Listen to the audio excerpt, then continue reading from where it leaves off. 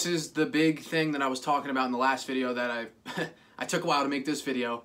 But welcome to another edition to the Mike on the Mic podcast with your host, me. So, we hit a big PR.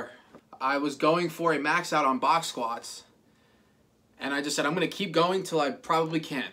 And what we did, I was expecting about 440, 450, and we fucking went all the way up to 500. So I hit 440, and I was like, oh, that was pretty freaking easy. So let's go up to I think I went up to 460, did that, 475. I hit 475, and then I was just like, you know what, fuck it, I'm just going to go for it. And if I die in the box, I die in the box. I lifted it off. It wasn't as heavy as I expected it to be. And once I know immediately once I take the bar off the rack if I'm going to hit it or not. And it wasn't as heavy as I was expecting. So then we just sat down and stood back up. Now let me explain this. Box squatting is a lot easier in terms of moving weight than a regular squat. I don't think I can squat 500 pounds without a box. I also have really bad knees, so I don't really regular squat anymore because it hurts. And there's no reason to hurt yourself in the gym if you're trying to, last very long. So I'm fully aware of that. But at the same time, I still did squat 500 pounds. So when I did it, I put it back on the rack, I took a seat, and I was kind of stunned and was extremely happy with what happened. Because, that's a goal that I've had for a very long time, and it happened finally. And, now we got to build off it. So the next goal would be 600 pounds. And I honestly think, looking back, that I definitely could have squatted more, but I squatted for probably an hour.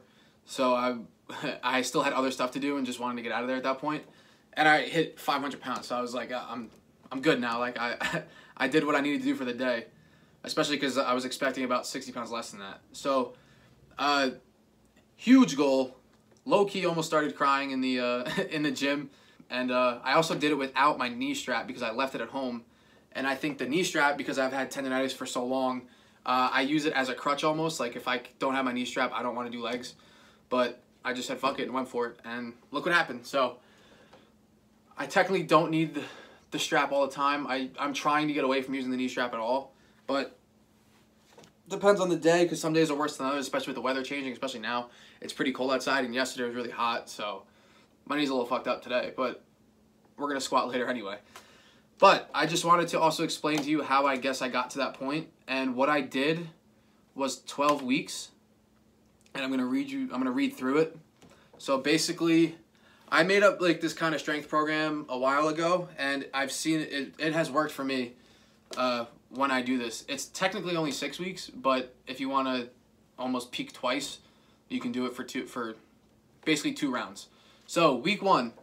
Too many thoughts on my mind, I can't sleep at night, so I just keep writing. I don't need no help. So far, I've done this a few times, and each time, I've seen an increase in my weights. And this is what I did for my squat, this is what I do for my deadlift, this is what I do for my bench.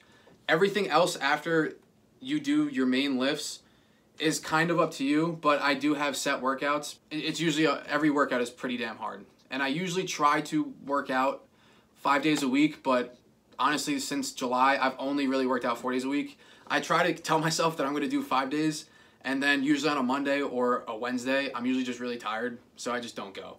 And I've still seen progress because of when I actually am in the gym, I literally kick the shit out of myself. So every workout, I'm usually pretty gassed at the end. But I'm not overtraining. I'm not completely dead, except for leg days. Leg days, I'm usually I'm like limping out. It's just repetition, really. What it comes down to is if you follow a single program, more than likely it's going to work. It's more about up to you, your diet, and just are you taking care of yourself. And then if you can do that, the weightlifting will just take care of itself almost. If you want to take this from me, go ahead. If you're like interested more, I can send you the whole thing. It's not going to cost anything. I'm not selling this shit. It's really not that hard to figure it out. You kind of just take things from successful people, what they've done, and you kind of just make it into your own. So that's really it. It was just a big deal. I was really excited. I wanted to express that to everybody else here because, I had a goal, I think 2 years ago, was to squat 500 pounds or whatever. It's just a big squat number that everybody wants to hit. And, you know, I finally hit it, and that was friggin' dope. And I benched 350, which was cool. I want to bring that up more. I want to try to get to 375, maybe 405 if I can. My deadlift, I want to do 600, but I haven't deadlifted in a long time, so that's going to be something that's going to take a long time, and that's fine. I'm cool with that. There's no rush now. I don't have to, you know, peak for football. I don't have to peak for anybody. I'm only peaking for myself, so there's no rush, and that's why I'm taking this whole thing slow. You know, I'm down 15 pounds, so I've been losing weight but getting stronger, and yes, it is possible.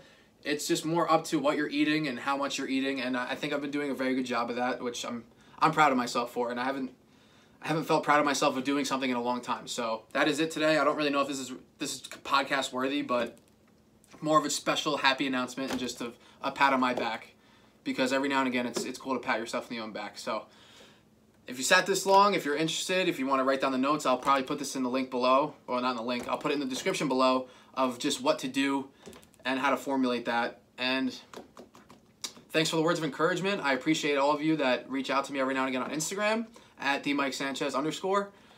And we'll keep it going. We're just going to keep kicking ass, and hopefully, you know, I want to lose about 40 more pounds. So I have about 1.5 years to go. So we'll see about that. And if you listen this far, subscribe. I'll keep making new videos. I got to fix my fucking camera. I'm using my phone right now. But, you know, you got to work what you got, because it's not about the quantity, it's about the quality. Or, I don't really know. Whatever. I'm just going to get out of here. Thanks for listening. See you later.